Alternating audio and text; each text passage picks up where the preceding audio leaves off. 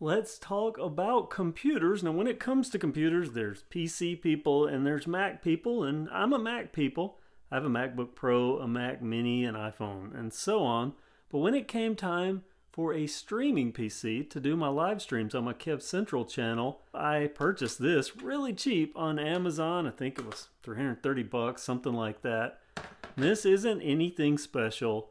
256 gig PCIe drive and I think 16 gigs of RAM, and the little processor in here is a Ryzen 5 2500U, which I don't know the exact specs on that. I know it was a 4-core, but not fast. It has, though, done the job. Well, actually, this is the second one of these. The first one lasted about a year. I bought a replacement, and this one is now going on a year. Just these little computers that just don't think they last that long, and you can see a little dust here. Let me cover up this, but I mean, look at the fan. I keep it clean, and I try to keep things clean out here, but it's slowing down. So I had a dilemma. Do I buy a new Mac Mini? They have the new M2 models out, but I was a little hesitant on that because the bottom end Mac Mini is only 8 gigs of RAM, and I understand that the SSD drive that they chose is really slow for some reason on the 256 gig model. So that made me start thinking about another Minisforum PC, but I didn't go Minisforum, I went Mini. But I decided I'd pay a little more, almost as much as a Mac Mini. And where this is going to be a big step up, though, is this is 8-core. It's a Ryzen 7 6800H, and it has Radeon 680M, which is the RDNA2 graphics. This was only 1.2 gigahertz on the graphics, and it was the older Vega 8. And here's the specs on this one. 32 gigs, 500 gigs of memory. Of course, that Ryzen 7 processor. So I'm going to open this up. I don't normally do computer unboxings here, but I'm really curious about this for a couple of reasons. Number one, looks like it's going to be smaller, even smaller than this Minisforum, which hangs on the back of my display out here in the bike barn.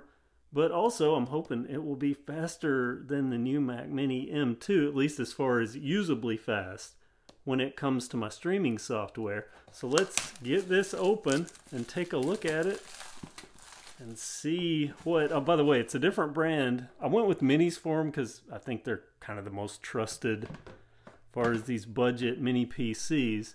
This one's a Beelink. I skipped over Beelink last time for Minisforum because of the brand recognition, but I'm hoping this does well. Another curiosity that I'm going to have is the software. This runs Windows 10. It couldn't even be updated to Windows 11, which was another thing that was leaning me towards getting a new computer. This new one, it's going to be running Windows 11, which I hear a lot of people don't like. So yeah, I'll need to check that out, make sure it's going to work for me. And that's kind of my deciding point. I still have about a week or so that I could return this to Amazon if it didn't work out for me. So I figure I might as well get to it and see how it's going to work right away. There's no pull tab or anything to get the computer out. Let's get it out and look at it. And yeah, it is definitely smaller. Definitely smaller than this old Minisforum. And I also see that the color is different. Didn't really pay attention to the coloring of it, but it does have a different color. If I can get it unwrapped here. There we go. Yeah. This has kind of a greeny color to it, and it's metal. I like that. Even the grill is metal. This is a fabric. It doesn't pop off like this one did, which was super cool. But still, I imagine if I get the light just right, I can see some vents down in there, I think. So maybe that's for cooling. And there's nothing on the bottom, but I'm assuming this is just a pull tab for these screws to take the bottom off. I'm not going to take it apart. More interested in how this runs. This, of course, Radeon graphics. There's the Ryzen 7. And it looks like I have the same amount of ports, which was important to me. Actually, one less LAN port, but That's not important. It's the two HDMI ports and the USB. Then on the front, yeah, I think this is gonna work fine, at least as far as ports go. Accessories, in case you're wondering. Oh, what do we have here? Ah, yeah, I can see. I don't know how well you can see through it, but see the vent holes?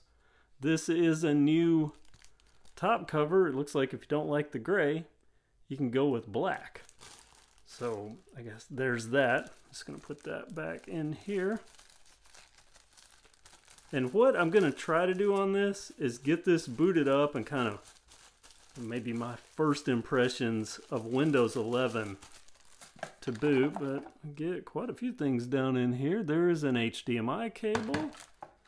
There is the power brick. There is a USB cable. Is that? Okay. Looks like another HDMI cable. So there are two, a short one and a long one. Now that's kind of cool. All right, and I've got the power brick. Looks like a mounting plate, some screws, and the other half of the power brick. So that's what's made up this little computer. Let me get it installed and I'll get it booted up and kind of hopefully I'll go through the process and give you my first impressions of Windows 11 rather. And I don't know, maybe depending upon the information I have to put in, I might just kind of skip to it actually running and we'll see how it performs, at least versus this one just mousing around. See if that works well. But yeah, there's my Beelink, what is this? SER6, I believe is the actual model number. A lot faster, hopefully, than this one. Okay, there's the PC on top of a Kleenex box because my HDMI cable was a bit short because, again, I mount to the back of this. This is a Toshiba Fire TV. Guess I just didn't have it plugged in all the way. So my first looks at Windows 11 here. I like the startup sound. Let's see, this should pick up my mouse. It does. And already I don't have the lag. So that's good, the mouse lag. I like that. And I'm in the US. I'll maybe skip through all this for you.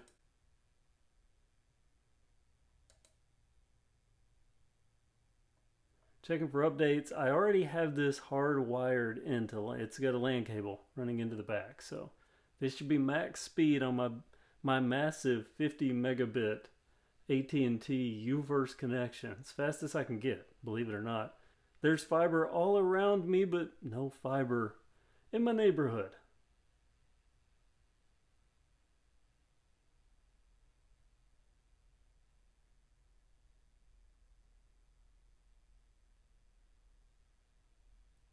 Okay, it's processing through. I mean, this is Windows 11, so it's obviously not Windows 10, but I will say that it's going through setup faster than I remember on the Minisforum. And I guess now it's going to reboot without any prompt, or did it prompt me and I wasn't paying attention? Okay. There we go. So I guess that was just a reboot. Maybe I should really start paying attention to the screen rather than looking at the computer and talking into the camera. All right, I agree to whatever you're asking me. I agree. Name your device. Barn. It's rebooting again? Is this part of Windows 11? All these unprompted reboots?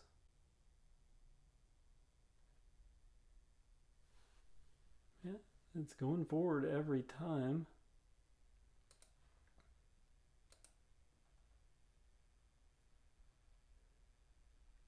Okay, I'll be right back. Okay, other than the weird no prompt restarts, everything so far is going pretty well. And I think a lot speedier than before. Actually, quite speedy, I'll say. That's a nice look. I like the blue-black fade there.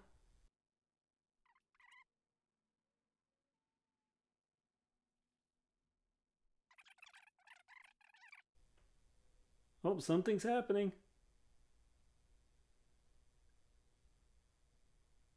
Okay. All right. And this is the new Windows. So the taskbar, you know, this looks a lot like the Mac OS. This looks a lot like Mac OS with the, what we call the dock in the Mac world, but I guess still taskbar. Yeah, taskbar settings. So still taskbar with Windows. I don't have any lag on my mouse, so that's good.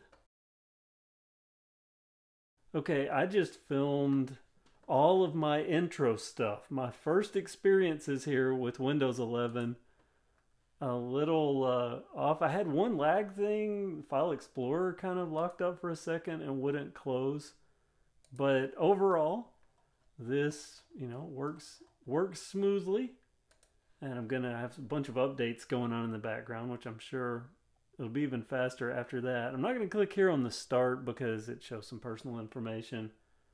But it does work better. I mean, just my mousing alone. A lot better than the old computer. So I'm hoping when I get my streaming software on here, it's going to be aces. We'll see how this runs. I think so far it's going to be better. It's definitely faster than this. And another thing about this, I don't feel any heat. I've been using it now for, I don't know, 5-10 minutes. I don't feel any heat. This will get pretty warm. The fan always ran at a very low speed, and it sits on the monitor. It's about there on the back, and this monitor vents up at the top, so the heat doesn't radiate out where this was. So I'm thinking this is going to be a lot better with its heat dissipation, and also anytime I would do anything, if I had streaming software up or really anything, I would click to watch on a little video, or sometimes in my live streams I would play a video. In the background, this would spin up and that fan would be surprisingly loud, and I'm amazed that someone didn't comment about it because I could always hear it.